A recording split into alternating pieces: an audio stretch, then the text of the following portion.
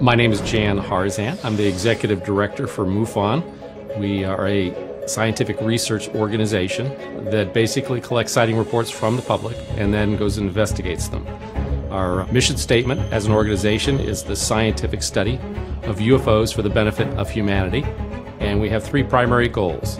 We investigate UFO reports, we promote research into the UFO subject, and we educate the public on our findings. MUFON is really more just left of center, where we try to take a scientific approach by collecting the data first off, and then reviewing the data, investigating the data, and making sure that what we're seeing is actually something that's truly an unknown. We have 3,000 members worldwide. Many scientists, physicists, PhDs, metallurgists, biologists, all the way down to just the average citizen who really wants to get involved. Some of those have chosen to become field investigators, and they go through our field investigative training courses. They become part of the team in their state or country where they reside, and they actually get engaged in going out and meeting this phenomena head on. We receive about 500 to 1,000 reports per month from around the world. Field investigators will take the case, generally review it, try to come up with a hypothesis, checking star charts, and we'll go put an investigation in place to determine what exactly happened. We've recently formed a science review board, and that board is made up of scientists from around the United States and around the world to review some of our more significant cases and try to render an opinion on them. What we'd like to do is be more outbound, more outspoken in terms of the really true UFO cases. So MUFON is moving forward with this approach, and we'll be publishing papers in these different areas to allow the general public and even the scientific community to be able to be challenged by what we're finding. That's the strength of MUFON as an organization, is being really the truth seekers of the UFO field.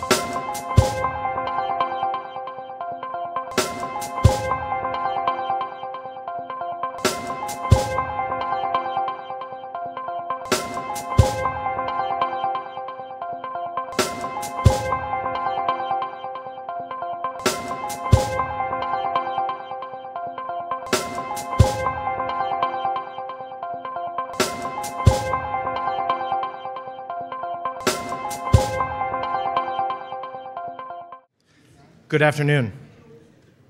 Our next speaker, Greg Meholic, currently works as a senior project engineer for the Aerospace Corporation, supporting space launch vehicle concept development and advanced propulsion system technology for the United States government. Prior to his current position, he supported upper stage cryogenic rocket engine launch activities, performance reviews, and hardware design assessments for most of the United States space launch systems, contributing to over 4 dozen successful missions. His work also included defining launch vehicle operational requirements, launch systems and designs, and leading numerous project teams for both NASA and DARPA-funded studies regarding the capabilities and testing of advanced engines. Here to talk about advanced space propulsion concepts for interstellar travel is Greg Meholic.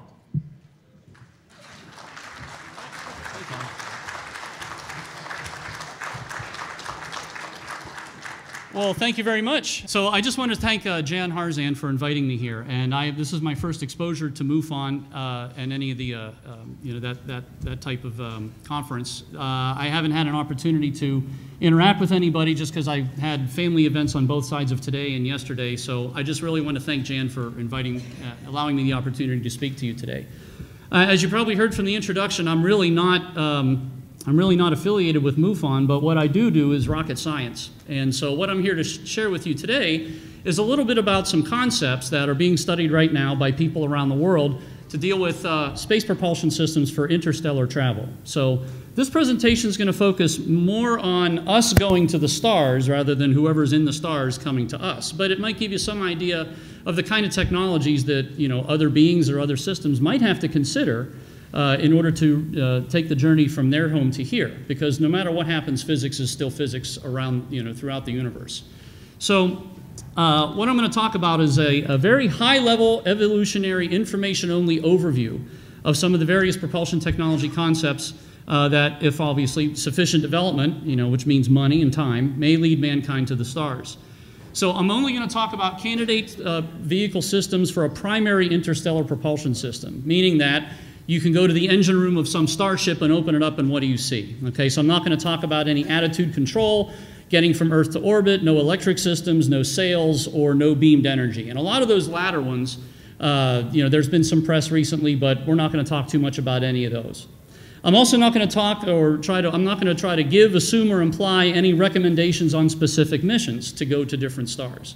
Because believe it or not, there's actually been a lot of people over the past several decades that have done interstellar mission design. How long it would take to get to Alpha Centauri using a specific kind of antimatter engine, or what kind of trajectories to take to minimize travel time. So those people have already done that kind of work, and there's a huge body of literature in that. And so obviously I'm not going to talk about developmental timelines or schedule, because without any kind of cost estimation or understanding of some of the technology needed to do this, we really can't say how long it would take to develop these things. We can only make a guess, right? And obviously I'm not going to talk about everything. The ones that I'm going to talk about here to keep the time within the time I have for this talk are going to be the ones that have had some level of press in the past couple years or even months, or that have some significant data behind them to say that there might be something real there, okay? So these are the kind of chapters of the talk. You can see we're going to start out with the ultimate space mission and kind of move down through rocket science basics. And so what that's going to do is kind of give you an idea of what we in the propulsion world have to look at when we measure one type of propulsion system against another. Kind of, equivalents of like miles per gallon and, emissions and that sort of thing, but on a rocket science level. Then we'll go down through some of the concepts you see there, and number 7 is my favorite part, physics-based concepts, and that's when we start getting into the real fun stuff. And then finally, experiments, and then some closing information. Before I start that part, I want to go back and point out that on this title slide is my email address here, okay, orionstar2209@yahoo. Please email me. I would be happy to send you a copy of this talk. I think it's also going to be available on DVD and whatever, but let me know you saw me here at this conference. Otherwise, right to spam you go, okay? But I'd be happy to send you a PDF version of these charts, okay? So, okay. We'll move on to the ultimate space mission. Okay, when I put this talk together back in 2008, giving it to the American Institute of Aeronautics and Astronautics, there was a lot I had to try to consider of what to do. And so I tried to figure out a way to say, well, why don't I make up this fictitious mission where I can start looking at whether or not propulsion systems I'm going to talk about in this talk can actually perform the mission, some form of mission, right? So I came up with this pulled out of the sky, complete random mission for humans to travel to the stars and return to Earth within what I'm calling a reasonable fraction of a human lifetime, about 15 years, okay? So the reason I picked 15 years is because in order to undertake a mission like this, someone's going to have to train for a majority of their life. So let's say they embark on the mission when they're 45 and they've spent 45 years training, or however many years training. They can spend 15 years doing the mission, whether or not it's 5 years out to a star, 5 years there and 5 years back, or 1 each way and then 13 years there, whatever the case is. But then when they come back and they're 60, they still have a lot of natural life left in them to share their knowledge in person and share and further scientific knowledge for the human race. So why would we want to do anything like this? Okay, well, there's a couple reasons why we would want to venture beyond our solar system. Well, the first is we love to explore, right? I mean, that's just our nature. We also want to visit the Kuiper Belt and the Oort cloud, and there's a mission that we already know is on its way there, New Horizons, and I'll talk about that in a little bit. So we'd like to go see what's out there. And if we go further than that, we can investigate the interstellar medium. What is between stars? We really don't know. All right, and so, how does that interstellar medium influence what our sun does, and how does what our sun does influence what Alpha Centauri and other stars do? There's a space weather there, but on a galactic scale. We'd like to observe nearby solar systems, obviously. Let's go somewhere and see these planets and put a lander down where we, instead of looking at them through powerful telescopes, let's go do some real sensing. Obviously, to look for other Earth-like planets, we found a couple of those already, and at least we think, based on the light we get back from them, and also to search for life. That would be the ultimate find, is searching for life beyond the surface of the Earth here. Okay, so where are we in the solar system? Well, Before I talk about the solar system, I need to go over a couple terms. And some of these terms I'm sure you've heard being in this particular area of interest, like the speed of light. Okay? The speed of light is 186,000 miles per second, or 3 times 10 to the 8th meters per second if you're Canadian. And the animation that I have shown right there is a real-time animation of how long it takes a signal to go from the Earth to the moon, a radio signal. About 1.25 seconds, and it goes 250,000 miles or so. Okay? So that gives you some idea of that. Now, if you continue that line all the way to the right, and you extend that out for 1 year, and you put it at the scale of what the real Earth and Moon are, and not just on the chart there, you get the distance of 1 light year, and that's 63,000 astronomical units, give or take, okay? And an astronomical unit is the distance between the Earth and the Sun with the Earth's mean orbit of 93 million miles, you know, the number we've learned from elementary school.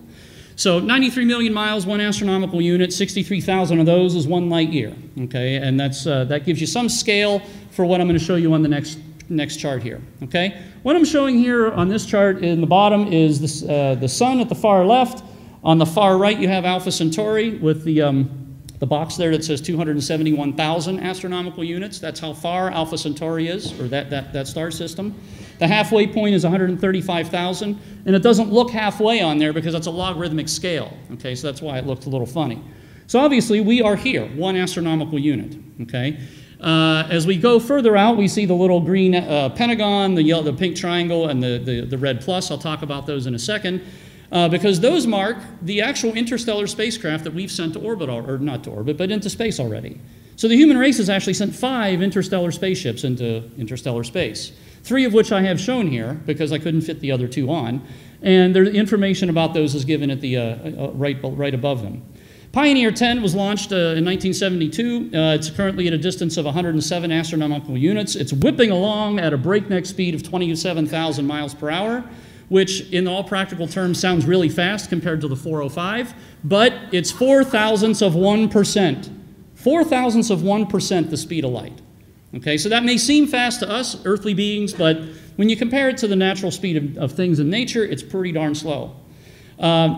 Voyager 1 launched a few years later at 127 astronomical units at 38,000, so it's going a little, 10,000 miles an hour faster, but again, 0.005 of 1% the speed of light, kind of piddly, all right?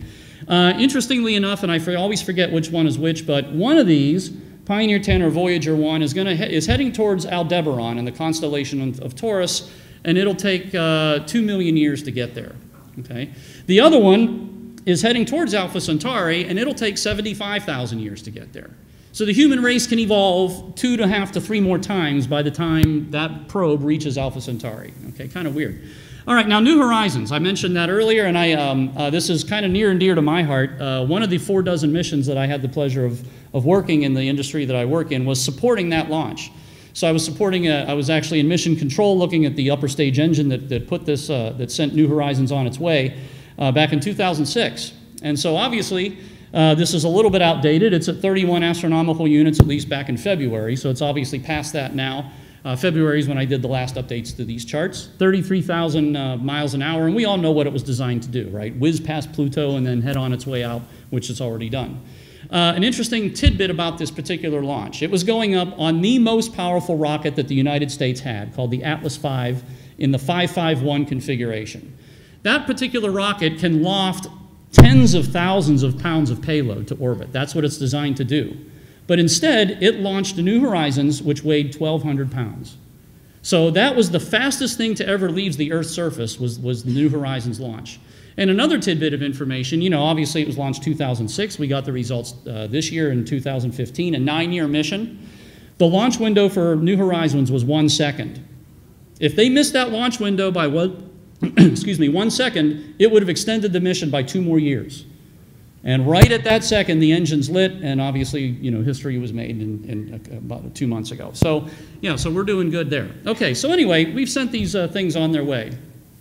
So let's say we go back and we bring it back into context of this human mission, this 15-year mission. Well, where could we go if we had 15 years to go play around interstellar space? Well, this chart I have up here shows the sun and then a 12 light year radius out away from the sun of what different stars are out there.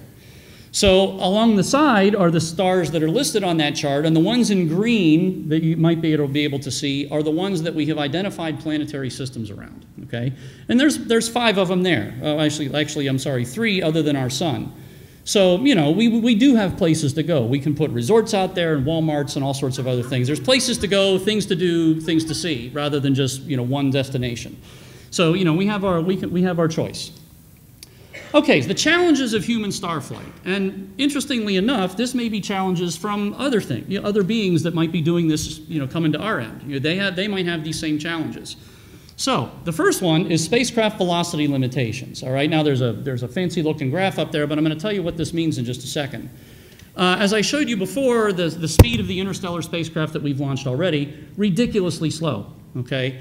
If we want to get to a star called Tau Ceti in 40 light years, just by doing the basic math, we would need to go 30% the speed of light, or roughly 202 million miles an hour. All right, now if you remember, the fastest thing that we had was going in the 50s thousands or 30,000 miles an hour. So we have a couple more zeros to add. So we need to be around the tens of percent the speed of light, or faster, if we're going to do anything remotely close to going to another star within a reasonable fraction of a lifetime. So what I have on the chart is at the very top I have fraction of light speed, which goes from 0 to I think 30% on the top there, distance in light years. And this is basically a graphical representation of what I mentioned in the bullets.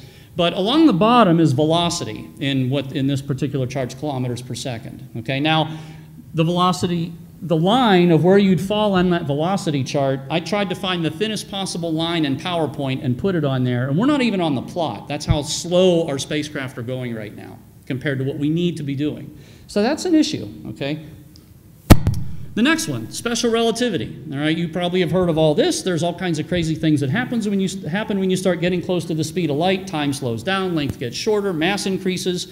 Those are big deals, okay? Because if we start going to this, if we get towards the speed of light, we have to deal with all of these issues that Einstein said you will have to deal with, and we know that we have to deal with because they're all scientifically proven.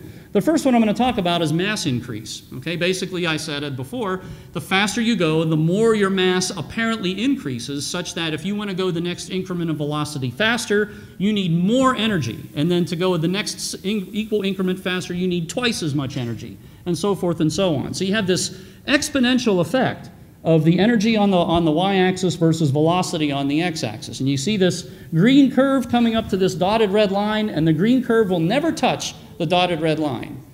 That basically says that no matter how much energy you put into moving something, you will never get it to accelerate to the speed of light. You can always get 99.999, a bunch of nines, but never the speed of light. The only thing that moves at the speed of light are photons, and that they move only at the speed of light. So there's an interesting playoff of that, and we'll talk about that a little later. But the point being is that particles with mass can never be accelerated to the speed of light. We know this to be true. The next one is time dilation for special relativity, and this is one that's kind of freaky, is that basically moving clocks run slower. Believe it or not, the time that you're experiencing driving on the highways is different than the time experienced from people that aren't driving on the highways. Even at that minuscule velocity level, there is a noticeable difference. It's been experimentally proven.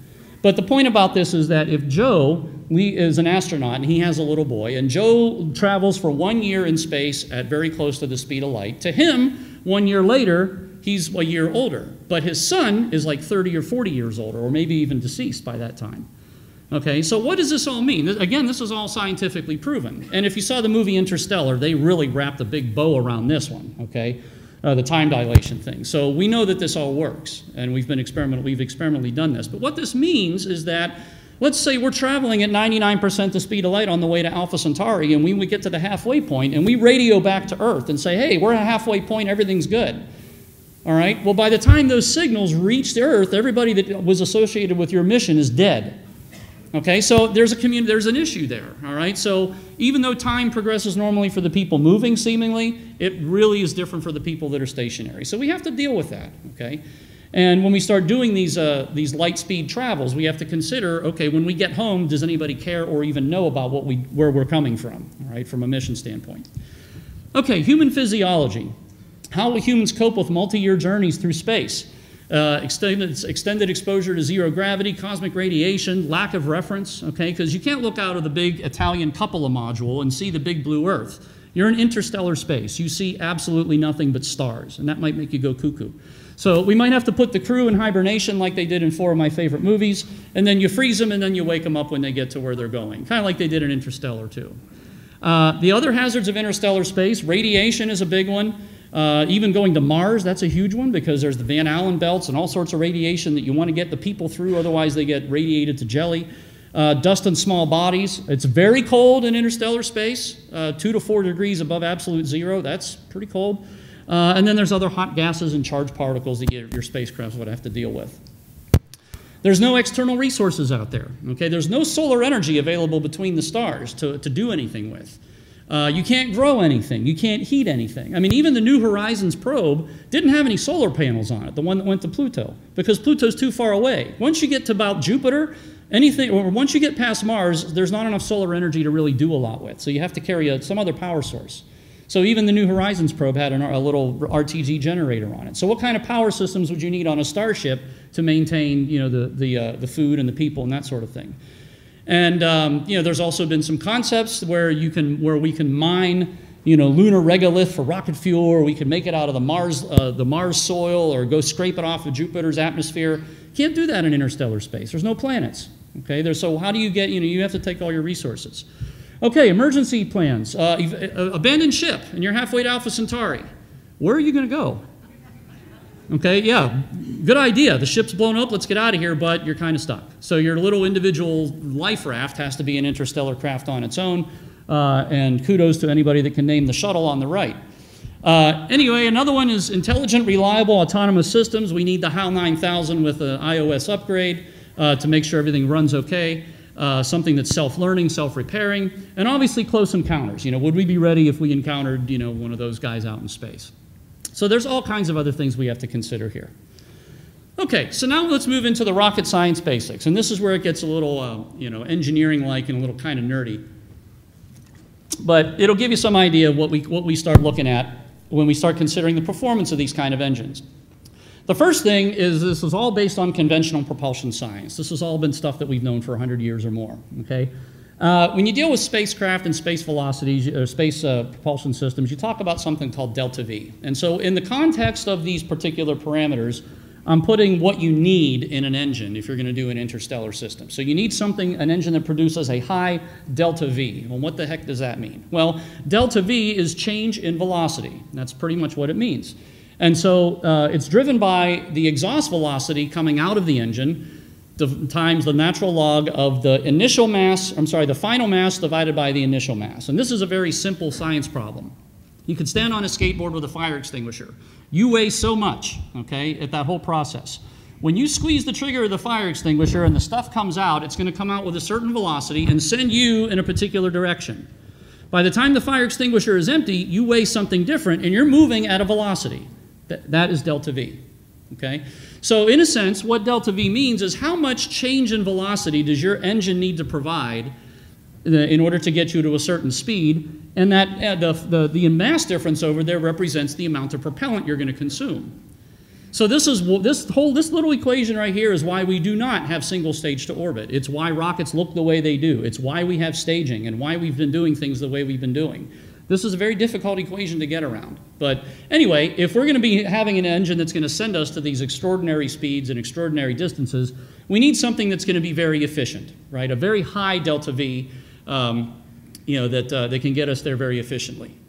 The next one, well, let me just show you this chart on the bottom to give you an idea of what the kind of delta V numbers it takes to get from, say, from the ground to Earth orbit. All right, it takes 10 to 15 kilometers per second. Mach 25, if you've heard of that, that's how fast the space shuttle's going, okay, when it orbits or when it orbited, right, back when it was active. Mach 25, 30,000 feet per second, that will put you in low Earth orbit, okay? So if we want to go to Alpha Centauri in 40 years, it's the one up from the bottom that says slow interstellar, we need an engine that puts out a delta V capability of 30,000 kilometers per second. And we're still at the 10 to 15. That's where we are right now. So again, a couple more zeros, a few more dollar signs, and we'll be able to take care of that, no problem. Yeah, right. Okay, so anyway, we have some issues here with this that we have to deal with if we're going to get this kind of performance. The next one is called specific impulse, and we want an engine with a very high specific impulse, okay? So you might have heard this term in the rocket engine or rocket arena or some propulsion aspects, but basically it's exhaust velocity divided by gravity, and there's all kinds of goofy calculus derivations. You can expand this to all sorts of things. But it's weird because specific impulse is measured in seconds, in units of time, and it's measured like efficiency. So for example, the definition right there is the time to burn 1 unit mass of propellant while producing 1 unit force of thrust. So how long does it take to burn a given mass of propellant? So for example, the engine on the Atlas V rocket here on my tie clip, it's a Russian engine called the RD-180. It puts out about 980,000 pounds of thrust. If I were to take this engine and throttle it down to make 1 pound of thrust, how long would it take to consume 1 pound of propellants? All right, and the answer is about 440 seconds. Okay, so it's pretty. It's actually about 385. I'm sorry, a little bit less. But anyway, it's a pretty. That's the kind of the units that it would take to describe this. So the higher the specific impulse, the more propellant efficient the engine. It's using its fuel very efficiently. Obviously, we need something that can produce stable and continuous thrust. Thrust is just a force to get you going, like F equals ma. Deceleration is also important because if you want to stop somewhere, like you want to go to Alpha Centauri, you need to be able to turn your spacecraft around and fire the thruster in the other direction to slow you down. Otherwise, just like New Horizons, you'll whiz right by. So you need to have this engine that can produce the delta V that you need to get to a certain velocity and stop you at the same, when you get to where you're going. So it's a cumulative effect. So stable and continuous thrust, obviously these engines might be running for days, weeks, months, or years, so you want to make sure they don't break down. You also want to have a high thrust to weight ratio so that the engine doesn't weigh 90% of your space vehicle. That would be impractical. So something that weighs a very small fraction would be good. And then finally, excellent reliability. As I mentioned, these things are going to be operating in harsh environments, running for extremely long duty cycles perhaps, so you want to make sure that they're very reliable. Okay, so now that you guys are all basic rocket scientists and understand these parameters fully and completely, we can talk about conventional mass ejection systems. So this is what we've been doing for almost 100 years, right here, okay? Chemical propulsion. This is the state of the art right now, all right, to launch things of any significant size into space. So 99% of all rocket engines operate on chemical combustion. You put the fuel and oxidizer together, you put them in some kind of a rocket engine chamber, and out comes a lot of hate and corruption, and your vehicle goes up into the sky.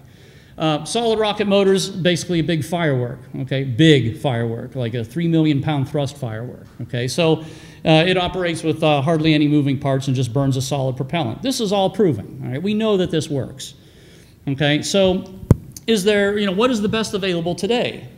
So these are 3 engines that operate on liquid hydrogen and liquid oxygen. That's the most energetic chemical combination that is, I should say, readily available that we can come up with as a human race right now. There's other things, which I'll talk about in a second. But the highest specific impulse we can get out of this combination is 470 seconds, give or take, okay? So these other engines these engines that I'm showing here are all actually flying, or at least the 2 of them are. The RS-68 powers the Delta IV at about 750,000 pounds of thrust. The one in the middle is the RL-10. That's actually engines designed in 1958. Looks the same today. Okay, so we haven't really evolved that engine a whole lot, but that was my bread and butter for about 8 years at the company I work at. It's upper stage engines. It's an upper stage engine, so it doesn't need as much thrust. 23,000 pounds. And then the last engine is the one that was flying on the shuttle, the Space Shuttle main engine at 500,000 pounds of thrust. So that's the best we can do today. Now that last one on the far right there, the Space Shuttle main engine, the most complicated rocket engine ever made, hands down compared to anything that Russia's done. All right? It's an extremely complicated yet extremely reliable, very, very well-performing engine. Made right up the street in Canoga Park. Okay, so options for chemical propulsion. What can we do? Well, improvements to this are a lot easier said than done because improvements are basically going to try to squeak out a couple more seconds of ISP or squeak out a couple more pounds of thrust, all with the point, or all with the risk of approaching their design margin and making the thing blow up because you're just trying to push too much performance out of them. So there's ways you can increase the propellant density maybe, where you can say, instead of using liquid oxygen, or liquid hydrogen, maybe I'm going to use slush hydrogen, which is kind of a snow cone. All right, so you're going to take something that's minus 428 degrees Fahrenheit and make it even colder, and then store it, and then burn it in a liquid form when you're ready to burn it in an engine. All right, so we can make slush hydrogen. It's not easy. It takes a lot of energy, but we can do it. All right, and when you start increasing the density of the propellants, you can start increasing the payload you put on your rocket. So that's pretty much all that means, right? Smaller tanks, etc. The second option is by increasing the specific impulse by using things like high energy density materials or fuels instead of the liquid oxygen, liquid hydrogen. For example, metastable helium. All right, who knew helium could burn, right? But when you have metastable helium, you could burn it and get 3,100 seconds of specific impulse compared to our little 470 from the hydrogen. That's pretty good if you can contain it and if you can get it to last outside the laboratory. All right. Same thing with metallic hydrogen. So John Cole at NASA Marshall said, well, let's take the theoretical core of Jupiter, make a rocket fuel out of it in a lab, produce it in mass quantities, and maybe we can make an engine out of it. And that'll produce 1,700 seconds. Okay, so again, some ideas have been looked at these things. These really aren't producible in mass quantities. They're kind of more of a laboratory experiments and so forth. And sometimes the combustion products aren't gaseous; they're solid, and so they start eroding your engine, which is not a good thing if your engine's supposed to last for a couple years. So anyway, either option would require significant changes in infrastructure and technology, a whole new launch, billions and billions and billions of dollars. So regardless of the reactants, no matter what you put together, no matter what we can put together that we found on this Earth or the new elements we can make, if we're going to try to burn things to add the energy to the system, basically we would need more chemical propellant than the mass of the known universe to send something to Alpha Centauri in 900 years.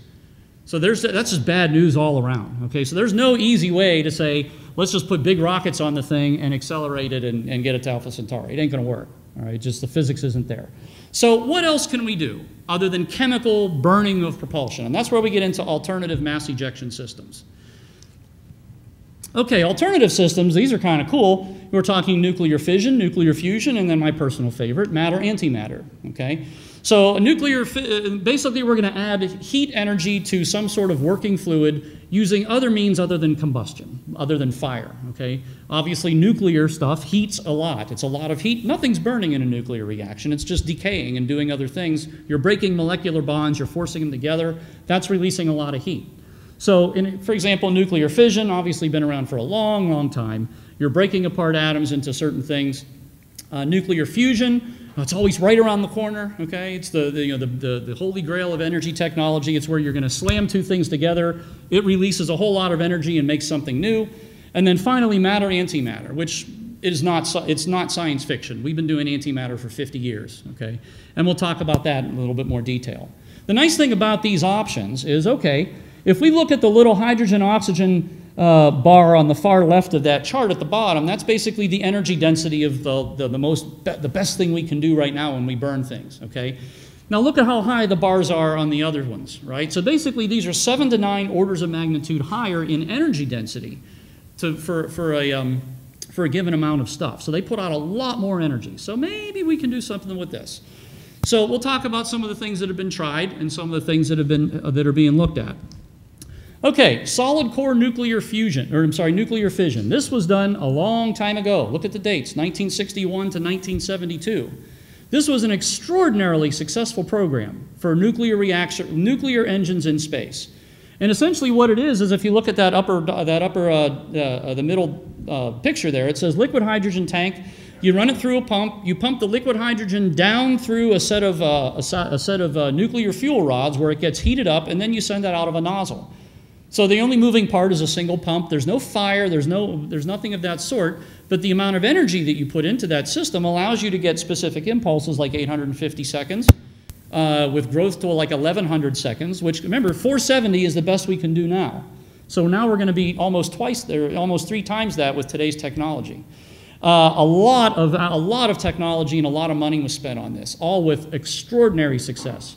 And then someone came along back in those days and said, hey, I got this great idea for this reusable orbital thing. I'm going to call it the space shuttle. And then I was like, oh, yeah, let's do that. And then they abandoned this. Okay? So there are still parts of this around, these engines, from this program. Dozens of engines were fired all the way up to the scales of 250,000 pounds of thrust. Big engines. And there's such a huge history about this program. It's really, really phenomenal. I'm not sure why we're not doing it today, but soapbox. The other version of this is called the particle bed reactor, where instead of having linear fuel rods where the propellant goes down in just a straight line out, it goes over a set of BBs that are all some sort of nuclear fuel. Okay, this was a neat concept because it really compactifies the heavy reactor that you need as part of the engine. The problem they ran into is that it generated so much heat that all of these BBs melted and fused into a big ball of goo, and then nothing passed through it. So there were some design issues to try to figure out why, and then that all got abandoned back in the 80s. Nonetheless, still a pretty neat idea. Okay, gas core nuclear fission. We've only been experimenting with this. It's where we take specific gases and we put them into a chamber, and then we send in a large amount of energy to get the fission process going, and then all you do is just pump in the gas, all right, and it just keeps fissioning and fissioning. So the first one is called open cycle gas core, where you have the fission products up in the center of that toroidal thing there that's surrounded by magnets and so forth. What's neat about this is you can launch it off. So the individual gases, the propellants you actually use to fission, are actually non-radioactive. And then when you start the process, the whole process becomes radioactive. So, it makes the EPA folks very happy. The downside of this is that when you pass the working fluid directly into that container and then out the back, you're passing it right through all that irradiative nasty stuff and sending it out the back. So now you have this long trail of irradiated exhaust that if your crew is following you in another spacecraft later, they might be a little upset, okay? Nonetheless, 3 to 7,000 seconds of specific impulse, pretty neat. A way to get around the whole irradiated exhaust bit is to put the fission products inside a closed cycle gas core concept where you put all of that inside of a big quartz light bulb, and then you pass the working fluid over the light bulb like a heat exchanger, so then there's still hydrogen coming out, but you lose the performance. And so you can see the specific impulse isn't as high as the open cycle, but nonetheless, it is a very good concept. Nuclear fusion. Okay, so this is where we're going to bond atomic nuclei by overpowering electrostatic repulsion. All right, so we all know it's hard to put two south ends of magnets together or two north ends. They want to push each other apart. Well, electrons do the same thing and protons do the same thing. Okay, so if you can overpower it and force these things together, you get not only the loud bang, but you get an enormous amount of fusion energy. Okay, so what's interesting about this is you create a plasma, and that same thing with the fission, but let me tell you, a plasma is basically ionized gas, okay? So even the fluorescent lights that we've been around for decades, inside of that glass tube is a plasma. All right, that's why you have an electrode at either end, and it energizes the gas and makes it electrified, and as soon as you get rid of the electricity, the plasma cools and disappears. Well, the same thing goes on in a fusion reactor. You have to create this plasma, okay? The downside about a plasma is that if it touches something like a container, it'll cool, and then a cascade effect will stop the whole thing. So when they do these kind of plasma things, like I'm going to show you here, they have to make sure that that fusion process, the going on in that plasma, doesn't touch the wall of the container. So how they do that is they put a bunch of big heavy magnets and electric field configurations and all this big heavy stuff around it to magnetically suspend this charged gas in a magnetic field inside of the container. That takes energy, and it takes a lot of special design work and so forth. So anyway, containment and sustainment are the two main issues of trying to do fusion. How do you contain the plasma so it doesn't cool? How do you sustain it? Because if it can't touch the wall, it's very difficult to get the stuff in there, right? To keep fusioning.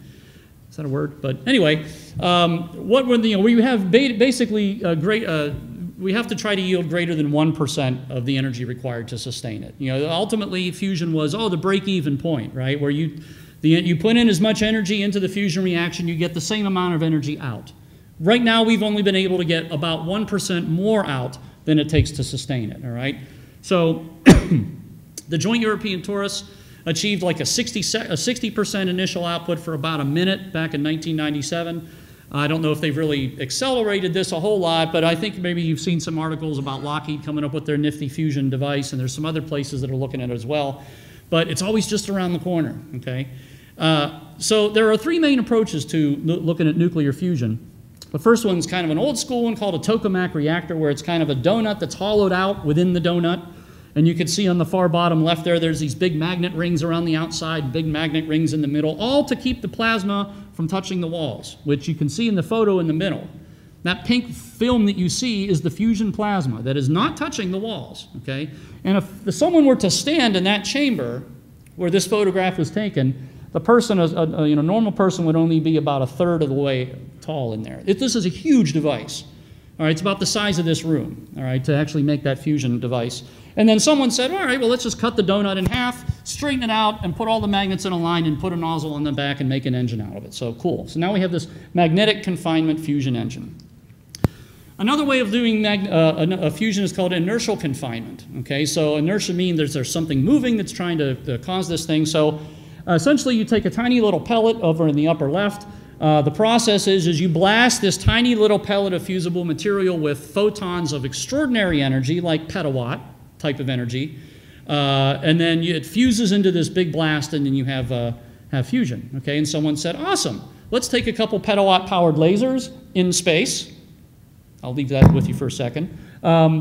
Heat this stuff, you know, whenever the petawatt-powered lasers fire on this pellet, it heats it up to 100 million degrees, it fuses, and then we can make an engine, and that's what's on the far right there. All right, so you're fusing this little pellet by bombarding it with photons at the petawatt level, okay? The other one is called inertial electrostatic confinement, all right? And so we're taking the inertia of something again, but electrostatic, and that kind of means static electricity type of base, or where you have this voltage potential, you get sparks, and you get all kinds of fuzzy things under fuzzy blankets. Same basic process here. You take these rings that you can arrange in kind of like a basketball, sort of like in the middle photo there, and you change the voltage potential across the rings, you feed in some fusionable material, and you can create a little fusion ball inside of these metallic rings. So the nice thing about that is that it doesn't take a whole lot of energy to do, but there hasn't really been a good application for this yet, all right? Someone really hasn't thought of a good way to make an engine out of it because it's just polluted with neutrons, all right, which are bad for fusion type of work. So anyway, there's 3 ways of doing fusion, all of which have been explored. Okay, my favorite of these alternate systems is matter-antimatter, okay? Now, matter-antimatter, again, as I said, is not science fiction. It's been around for a long, long time, okay? Now, what I mean by that is that we all know there's electrons, and electrons have a negative charge, and they orbit a proton. That's basic atomics. Well, an electron also has an antiparticle, which is the same mass and everything, except it has a positive charge. And it has a sexy name called a positron. All right, sounds cool. There's also an antiproton, which is a particle, the mass of the proton, but has a negative charge instead of a positive charge. And so what happens is if you put an electron and a positron together, they annihilate completely. And if you put a proton and an antiproton together, they annihilate completely. It's the most energetic process in nature, is a matter-antimatter collision. And so, for example, 1 kilogram of matter and 1 kilogram of antimatter, so basically 4 pounds of stuff, will produce 1.8 times 10 to the 17 joules. And what does that mean to us? Well, that number times 10 to the 17th is the amount of energy that hits the Earth's surface every second from the sun out of 4 pounds of stuff, okay? Okay, now we might be getting somewhere, all right, for having a power source to power whatever engine it is we have to take us to the stars, okay? That is an extraordinary amount of energy. Antimatter can be stored using magnetic fields, but you can't touch it with normal matter. Remember, it's negatively charged, but it's completely opposite. If you try to pour it in a bottle, it's going to annihilate. And the Earth, the whole universe doesn't come to an end and all that kind of stuff you've heard from way back when. That's totally false, okay? But just like a plasma, you have to suspend antimatter from touching anything. Otherwise, it will annihilate in a little tiny flash of light. It doesn't mean the whole lab blows up, okay? So anyway, it's challenging to do, is to suspend mass instead of these, instead of plasma like before. So grams of antimatter could propel a spacecraft to Mars in a month, but creating grams of antimatter could take millions of years. Creating antimatter is actually pretty easy to do. Capturing it is the really, really hard part. And I have a slide in the backups that talks about it, so I won't go into it here. But it's essentially a very inefficient creation process. The global production of antimatter is 2 to 20 nanograms a year, and a nanogram is the mass of a human cell, and a cost of between 25 billion and 300 billion per milligram. And I don't think we've ever made a milligram of antimatter. That's how little of it we can actually capture, okay? So someone said, well, let's say we have this giant tank of this stuff, 55-gallon drum of antimatter, what can we do with it? Well, you can inject antimatter into any working fluid, it'll annihilate and generate a whole lot of energy for you. So that's exactly what these folks did, is they said, here's our containment vessel on the far left.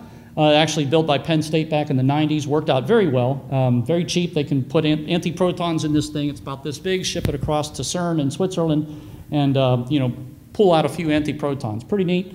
So now we have basically the warp core of the Enterprise, where we have an antimatter tank. We magnetically confine it and steer it down into something where there's working fluid like a hydrogen, and then we pass it out of a nozzle. So that's pretty much an antimatter engine.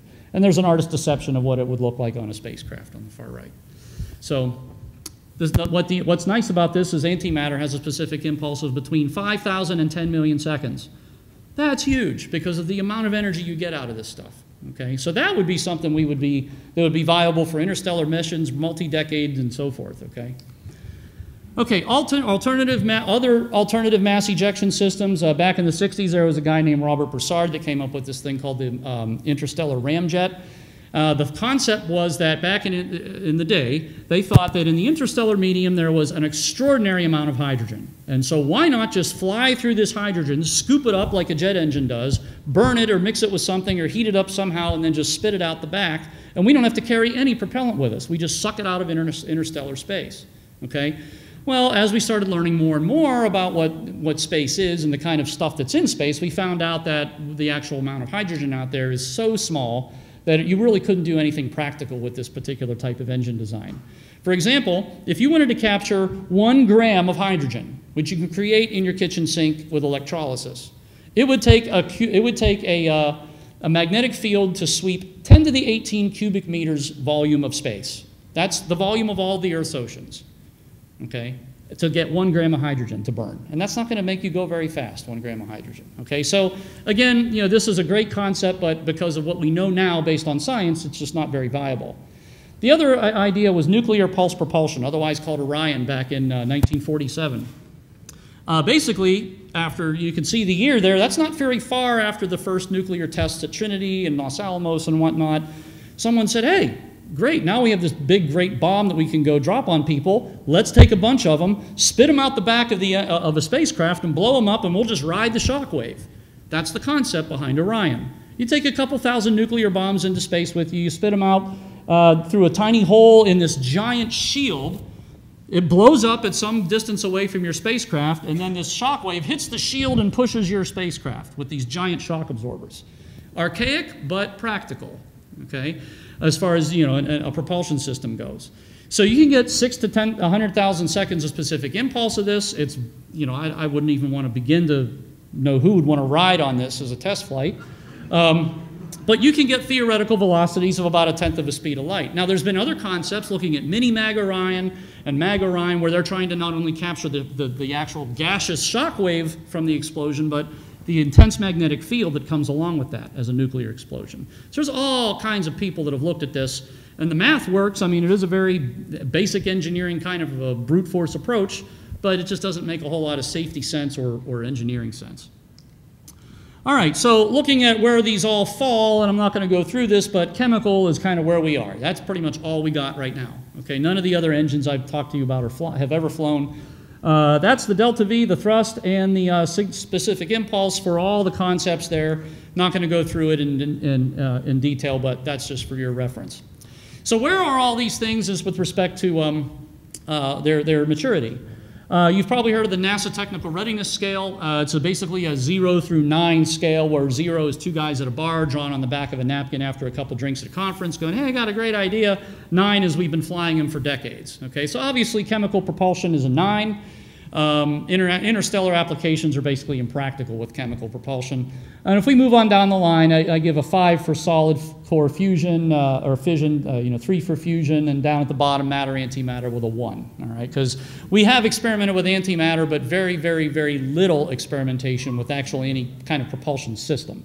So the bottom line is that conventional mass ejection systems, anything where there's something coming out of a nozzle to move something forward, really just aren't viable for this kind of missions within a human lifetime. It's just not going to work. The energy is just too low. The speeds are too low to get those. So yeah, they might be efficient, but we're not going to go anywhere near the kind of speeds we need.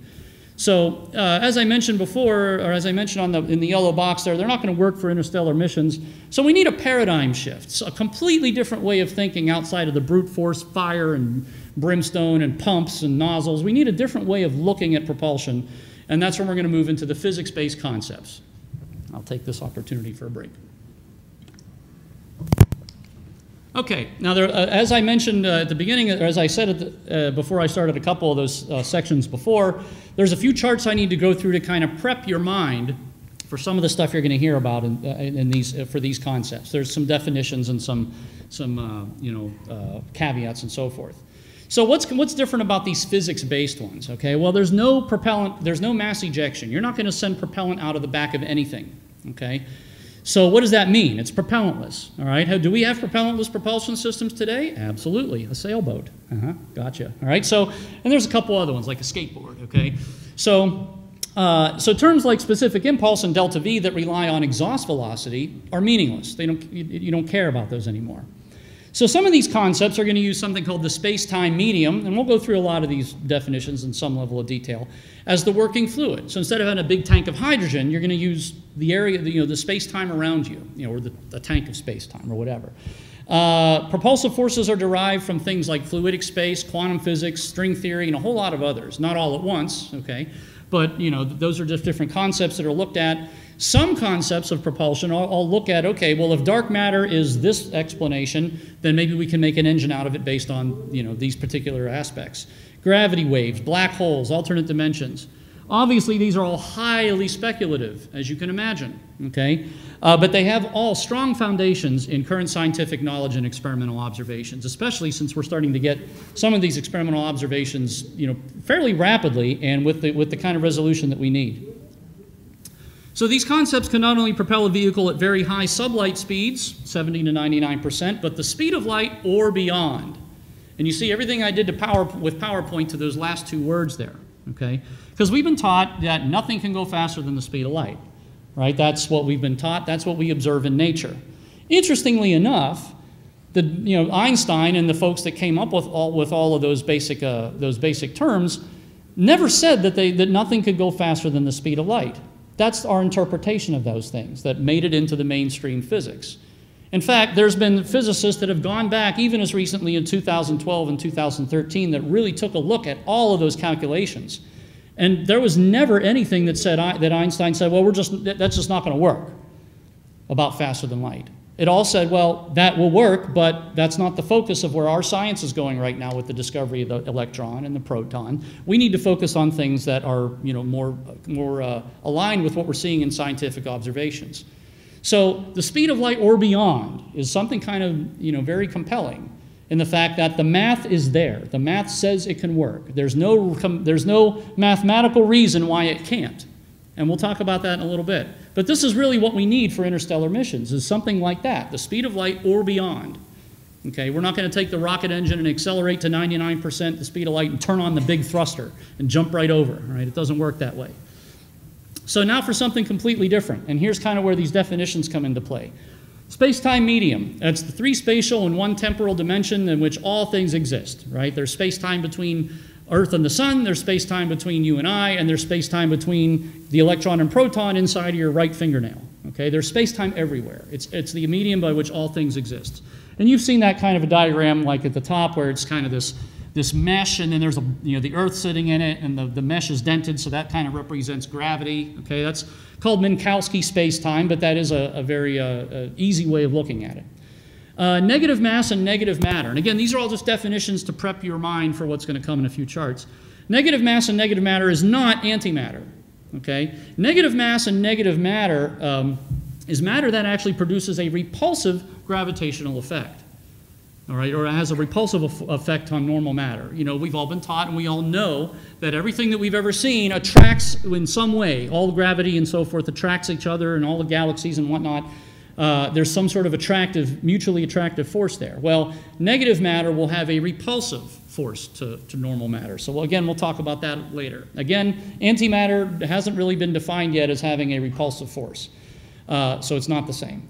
0-point energy and 0-point field. This is an interesting one, okay? Because basically this says that at a small enough scale, there's enough energy in the vacuum of space to actually do work with.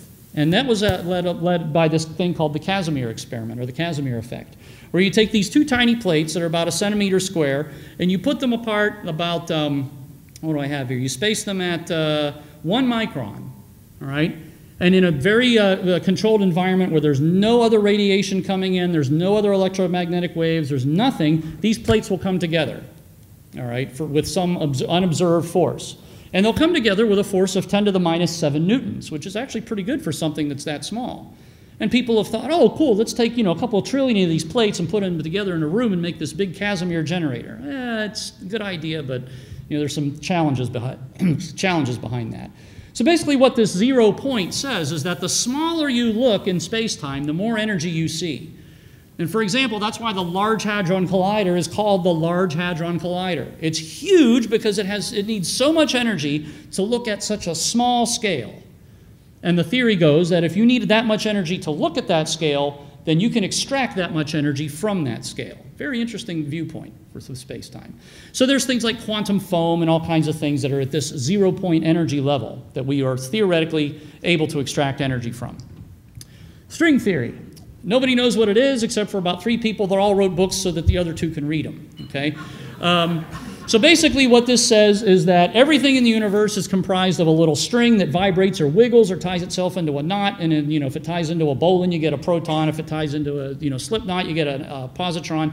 So things of that nature. Obviously that's extremely simplistic, but these things are tiny. 10 to the minus 35 meters. Okay, so a 1 and 35 zeros before it. That's awfully small. Okay.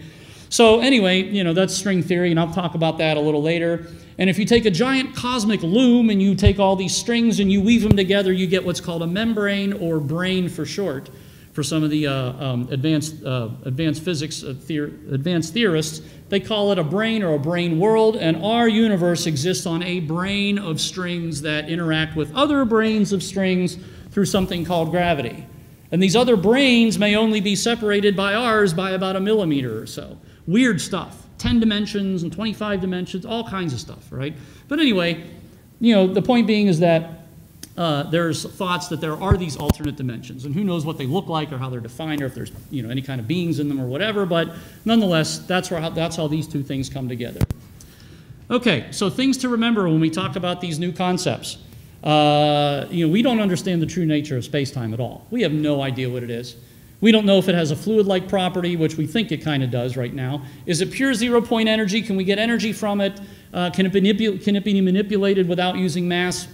We have no idea, all right? We don't know, meaning the human race, we don't know the nature of mass, all right? But what about the Large Hadron Collider finding the Higgs particle? All that did was check a box in a model it's called the standard model of all the particles. We still really have no idea how the Higgs particle creates mass, or if really that's what it even does. All right, all the model said was, there's this particle that's missing. Let's go find it, and they found it. But we don't really know what interacts and what creates mass. We really don't know the nature of gravity and inertia. I mean, we see it every day. I mean, I'm obviously not floating, and you guys are sitting, so it works, right? And we accelerate when in our car, we can feel ourselves accelerate or step on the brake, but we have really no idea what is causing that interaction from a space-time standpoint. Yeah, there's F equals ma and all that. That's the gross big picture. But what's going on at the space-time level, we don't know. Is it caused by gravitons? Is it caused by a displacement in the space-time continuum? How fast does it propagate? Right? Physicists will get into knockdown, drag-out, ultimate fighting championship Thunderdome cage matches over whether or not gravity acts at the speed of light or gravity acts instantaneously. We don't know.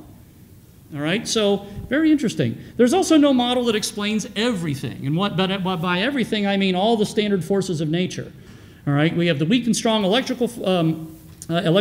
have the weak and strong nuclear force, electromagnetism, and gravity. And so we really don't know how they all tie together. We can get 3 out of the 4, but never all 4. All right, so there's all sorts of ideas there. And then finally, dark matter and dark energy. What is it? How do we synthesize it? Can we make it? Don't know. But what's important is at the very bottom is that Einstein's equations do not discount faster than light travel. That's the biggie. Okay, categories of propellantless concepts, and these are the ones I'm going to go through, but not all of them. I'm going to cover the 3 categories, but not every one in each. Okay, so I'm going to start with space-time warp systems. Okay, Alcubierre's warp drive and traversable wormholes, and these modify the space-time continuum to mitigate the relativistic effects and allow for travel. So the first one, Alcubierre's warp drive, basically says, if you create a positive gravity well in front of an object and a negative gravity well behind it, you can kind of ride this space-time wave through the universe. okay, with whatever's in the middle of that platter right there, is unaffected by relativity. Well, that's cool, okay, because we don't want to mess with that time dilation stuff. So it's a very elegant approach. It's simple and makes sense. It's been around for a while. There's been a lot of people that have looked at it and said, yeah, the math is good. It's awesome. It works. And, you know, there's all kinds of interesting things you can get out of this. The cons are it requires controllable negative mass, which we have no idea how to create. All right? Sometimes some series say you need 10 to the 67 grams of negative mass. Okay? So like something the size of Jupiter to create, you know, to move something the size of this podium. Okay, that might not be easy to do. You know, it's not really guaranteed to travel at faster than light speeds or even the speed of light because we're not real sure how gravity moves through space-time or any of this. And real-time navigation is kind of difficult or impossible because it's hard to get signals into that platform where the ship is. So anyway, that's how Cubier's warp drive. The next one is the subject of the movie Interstellar, right? Kip Thorne and his colleagues came up with the with the traversable wormhole, where instead of traveling along the green line from one place to another, you can just open the door and step through and you're somewhere else. All right, that's awesome because it is instantaneous travel. There's no relativistic effects. The mathematics have been really extensively explained, enough that Hollywood latched onto it. The problem is it requires gigantic quantities of both positive and negative matter, like neutron star kind of gigantic quantities. Enormous magnetic fields, like 10 to the 13 Tesla, which is Tesla's not just a car, it's a measure of magnetic field. For example, the most powerful magnetic field we've been able to create to date is about 150 Tesla. So we got a couple more zeros to add on there, all right? Single point destination, if you know where you're going. Obviously, you don't care about navigation if you know where you're going right immediately because it's instantaneous. And then there's stability issues, right? So if you touch the edge of the wormhole, what happens? You know, where do you end up or where does your elbow end up, okay? So it's really interesting about that because how do you know where you're going if you're not already to put the wormhole there to get to, it's kind of this weird paradox thing. But anyway, there's an artist, you know, that ship should probably look pretty familiar if you saw the movie Interstellar, but that drawing is actually from about the mid-90s. So anyway, that's an artist ship going through a wormhole. Okay, so that's space-time warp system, how to move or warp space-time to get from one point to the next. The next one is called fundamental force coupling, and we're going to talk about resonant energy cavities and something called Mach's principle. So resonant energy cavities, and I have a couple, just 2 slides on this. Basically, it's using electromagnetic fields or quantum fluctuations, pick your theory, in some sort of a trapped cavity to do, and it ends up making some kind of a force. So there's usually all sorts of antennas and toroids. It theoretically works by using differential radiation pressure and all kinds of interesting concepts. Excuse me. There's numerous concepts like the Q thruster, the Kinney drive, the M drive, the Serrano drive. All are based on the same kind of philosophy and theory, all right, with the same structure of their cavities and whatnot. I'll show you pictures in just a second. They are measuring some thrust out of these things at the micro to millinewton level, which is tiny. The pros are that they're similar concepts. These have been examined for over about 100 years, some of these things. There's a lot of engineering approaches existed, some of them patent. Patent doesn't mean anything. Patent just makes it easy for the Chinese to get. That's all that means. Okay, so if somebody says they have a patent on it, it doesn't really mean a whole lot. But some of these are scalable, and if they are real, that's the real kicker. The downsides is that some of these have never been demonstrated in over 100 years, right? So with all the physics and science we've been doing, they still don't work, okay? The theories are very difficult to understand or could be based completely on misinterpretations of known physics, which is unfortunately the case in a lot of these. So some experiments and data remain suspect because of, they're getting this force, but then the neighbor's dog walks by the lab and things start shaking and, oh, wow, or this is a great device, propellants. So, yeah, we have to really watch out for things that make these kind of dubious claims. So anyway, here's some interesting work that's been done. Here's the Q thruster from 2004. The one in the upper right is called the M drive, and then the one below that is called the Kinney drive, which still kind of remains a mystery. But these have been around, especially these latter 2 on the right there. They've been getting some press recently. NASA, Q thruster, we're going to make it to Mars in 2 days, and all this. That is, you really got to read that with a grain of salt. Okay, so because anyway, I'll leave that at your discretion. But anyway, these things have to really be scrutinized because extraordinary claims require extraordinary evidence, right? Okay, Mach's principle. Now this one's interesting too. Mach, the same guy that came up with the speed of sound business, was thinking about crazy stuff like this. He said, inertia is felt by an accelerating object due to the radiative gravitational effects of distant matter in the universe. So essentially what that means is the reason why you feel like you want to go back in your seat when you accelerate in your car is because everything in the universe is trying to keep you where you were. So it's this radiative effect, okay? So the theory goes that if you can change your mass, right, if you can fluctuate your mass, you know, 150 pounds, 100 pounds, 150 pounds, 100 pounds, the universe is going to react on you differently, and you might end up with some sort of push-me, pull-you force where the fluctuating mass would be your spaceship, the ballast mass would be your universe, and you end up progressing in one direction, all right? So it's a really interesting idea. There's experiments in progress, which I'm going to get to. You know, you might be able to get negative energies out of this thing, create a different kind of a thruster called a Mach-Lorentz thruster. And again, there's some cons down there, but not a whole lot. Again, there's some really, really interesting work being done just right up the street at Fullerton. Cal State Fullerton is where the lead guy doing this is. And there's some very interesting things that he's been coming up with using this principle for the past couple years. I'll talk about that in a minute. Okay, the last one is my favorite, alternate dimensions and hyperspace. Okay, so is there another universe that you could go into that allows you to circumvent all of the you know, relativistic problems, okay, and get from point A to point B in a faster than light way? So the first one I'm going to talk about is brain-based Alcubierre drive. So now I've brought back the definition of the brain and brought back that the Alcubierre drive from the first concept that we did. And instead of using this positive-negative matter business to create that metric that you see on the right, we're going to use the different dimensions that exist all around us. So if we can expand the dimensions ahead of us and compactify the dimensions behind us, we can end up with that shape that you see on the right and move faster than light. Not only faster than light, but 10 to the 32 times the speed of light. That's pretty quick, okay? And this is a theory. This was a PhD thesis from a guy named Richard Obusi at Baylor University, and it was a fantastic theory. I mean, it's a great idea, but that's the cons are it requires the existence of these dimensions, okay? So we don't even know if they exist. How many of them do you have to change in front or behind? How do you change them in front or behind? Nobody knows, okay?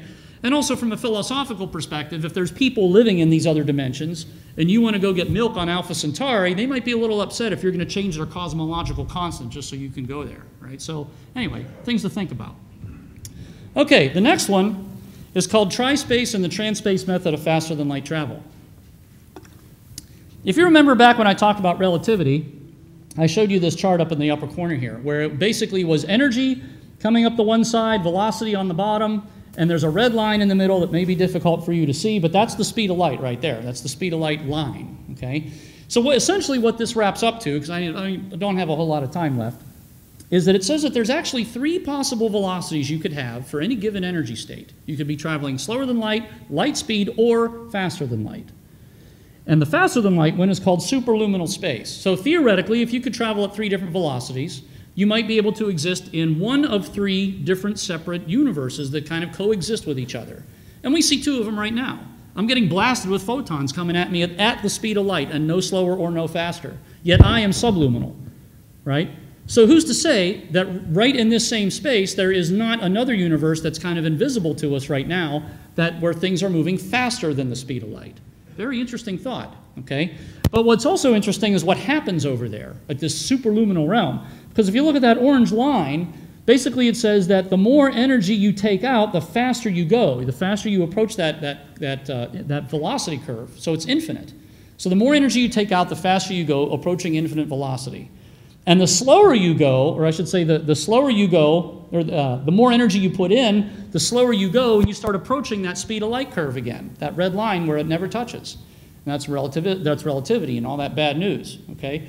So interestingly enough, the only thing that communicates between the sub and superluminal realm may be gravity, where instead of having the ball is sitting in the sheet like I have in the upper corner of the upper right there making a dent, you know, which is the subluminal realm, if you look at it from underneath, you kind of see this bulge in that blanket where you don't see the mass creating it. Okay, so let's think. There's a mass creating a gravitational effect and we can't see it. Now that's 2 things to me, black holes or dark matter. Okay? So if there's mass that exists in superluminal space, it's going to have a gravitational effect in our space and we're not going to be able to see it. Okay, so things to think about. All right, but the mathematics of all of this says that real mass can exist in superluminal space. And it's very weird because I have no idea what it would look like, okay? Because everything has to be moving faster than the speed of light with respect to itself. Crazy. But let's say we can capitalize on this and use it for some sort of transportation. So what we would do is we'd have our starship kind of cruising along in subluminal space at slower than light speed, and we want to get somewhere really fast. So we might be able to engage some kind of a field, drop into superluminal space where traveling at faster than the speed of light is perfectly normal, perfectly natural, and when you get where you're going, you return the field and you pop back into subluminal space. So essentially what you've done is you've taken the bypass around a city versus going through downtown LA all the way up to Burbank. Right? Instead of sitting in rush hour subluminally, you've gone a longer way around but much faster. And you've done that where it's perfectly normal to do that. Okay? I don't even know where that road would be, and I'd like to know if there is such a road. But nonetheless, the velocities are always greater than light speed. All right? So as long as you're always greater than light speed by a lot, you don't have to worry about the relativistic effects. The nice thing is because there's this communication of gravity between both of those spaces, navigation's possible. We will be able to see planets and stars, galaxies, and other things because of the gravitational signature it would leave in superluminal space from the subluminal realm. There's also several theories that exist on how to get into superluminal space, which I unfortunately may not have time to go into. But also there's cons of, this assumes that there's like a fluidic property to space-time, which actually there's a lot of support being lent to that right now. It's kind of difficult to picture in your mind what something moving faster than the speed of light would look like. But again, this kind of circumvents the whole thing of, if a mass in our space, in subluminal space, were to try to accelerate and go faster than light, all kinds of hell breaks loose. And all the physicists throw their arms up and say, oh, you can't do that, this would happen, you'd see all this. And yeah, but if you do it in a realm where it's perfectly natural to go faster than light, then everything's fine. Okay, so anyway, I'll leave that. I can talk more about this later on. So anyway, this is just a comparison of the concepts, which we're not going to go through, about the trans-space way versus the other ways, because the trans-space method seems to be the most plausible way of doing this. And there's actually some scientific evidence that's starting to back that up a little bit.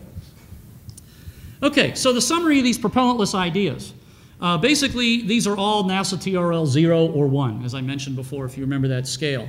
There's only a few of these that offer light speed or faster than light travel, and those are the 5 that I list there, and some of them I didn't cover, but there's charts on them in the backup. The subsystems required to support this stuff, I don't know how much oil these things are going to take, or when your service interval is, or when you change the belts or timing. Nobody has any idea. But what is interesting is cosmology and quantum mechanics are starting to get intertwined. All right, the scale of the very large is starting to look like the scale of the very small. And that's something that we're just now realizing with things like Hubble and all the satellites we have out there looking at the stars and the Large Hadron Collider and everything we have looking at the tiny stuff. There's some commonality in these realms that we didn't expect to see. But I think what's necessary is an alternate space. We need really an alternate space to do this kind of faster than light travel to make these missions possible. All right, so these are the only ideas that are viable for this faster than light business. So what are we doing about it? Okay, experimental efforts. Back in 1996, from 2002, there was one guy named Mark Millis at NASA Glenn that basically took literally hundreds or thousands of concepts and boiled them all down to stuff that was actually real or doable by funding a little bit. I'm not going to go through this in a whole lot of detail, but there were some experiments that he funded, albeit from a tiny, tiny amount. I mean, $1.5 million spread over 6 years to 16 experiments. That's nothing. I mean, nowadays, by the time you fill out the paperwork, you've already spent your budget, right? So anyway, there were 5, looking at things like wormholes and negative matter and all sorts of things. And there's actually a book that I'll talk about later that covers all of this from the American Institute of Aeronautics and Astronautics. It's that thick. It's called The Frontiers of Propulsion Science, and it basically is the summary of the concepts I talked about, plus a lot more, and I'll mention it in a little bit. Okay, Mach effects. So I mentioned that there was a guy named Jim Woodward up the street that was doing effects of this fluctuating mass. So he actually made a little device, which is in the center lower picture there, that is composed of a series of wafers, kind of like cell phone speakers, the real thin wafers. Those have a characteristic where they kind of can change their mass by charging and discharging in some way. And so he built this ultra-sensitive balance, put the device on the balance, he's measuring forces. And the thing's not spinning around the room or anything, but he's measuring these micronewton type of forces. And everything that he's been doing for the past 15 years says that these are real results. And he's trying to figure out any way to say that, no, it's not this, it's not this, it's not mechanical, it's not air conditioning, it's not the cat walking, it's real results. So really interesting stuff coming out of this. Warp field theory, this is being done down at Eagle Works at NASA. Warp field interferometry, that sounds really cool. And basically what they're trying to show is that by using a series of rings and capacitors that they can warp space-time locally with a low amount of energy, enough to divert light. And if they can show that, that they diverted the light, the laser light, then they showed that they can actually change space-time with magnetic and electric fields, which would be huge. And so far the results are non-null, which is kind of a weird way of saying it's not zero, but kind of, I guess. But nonetheless, far from conclusive. Okay, but work is still being looked at here. Closing information. Okay, so I want to show you just the two books. The one in the upper left is the one written by Dr. Jim Woodward that's up the street. He's an extraordinary author. This book is about his whole journey through developing the Mach effect theory, how he's been testing it, the kind of results he's been getting, and it's just a really, really great reference for looking at the development of that technology. So I would highly recommend that one. And also The Frontiers of Propulsion Science, as I mentioned before, written by AIAA. It's now in its second printing. Again, it's 200 and some pages or 500 pages of nothing but good stuff like what I talked about just recently. Okay, so some final quotes here. Excuse me, to kind of talk to the skeptics in the room, right? So the quote here, there's practically no chance communication satellites will be used to provide better telegraph, note that word there because of the time, or radio service in the United States. All right, we're not going to be able to use satellites. And 5 years later, the communication satellite was launched, and or 4 years later, and now we have Twitter and Instagram. Okay, so that's one utility-related quote. The next one is the concept is interesting and well-formed, but if you want to get a better than a C in my class, mister, it better be feasible. And this is some guy named Fred Smith that came up with this ridiculous overnight concept of delivering packages, right? So where would Amazon be without this? And finally, a calculator, on the ENIAC, back in the 50s, first computer, had 18,000 vacuum tubes and weighed 30 tons, and someday in the far future, a computer might only weigh have 1,000 vacuum tubes and only weigh 1.5 tons. And that was in 1949. Okay, so we're not quite 70 years. We're 70 years down the road here, and look where we are with computing technology. I mean, things just completely blew up the way these skeptics initially thought.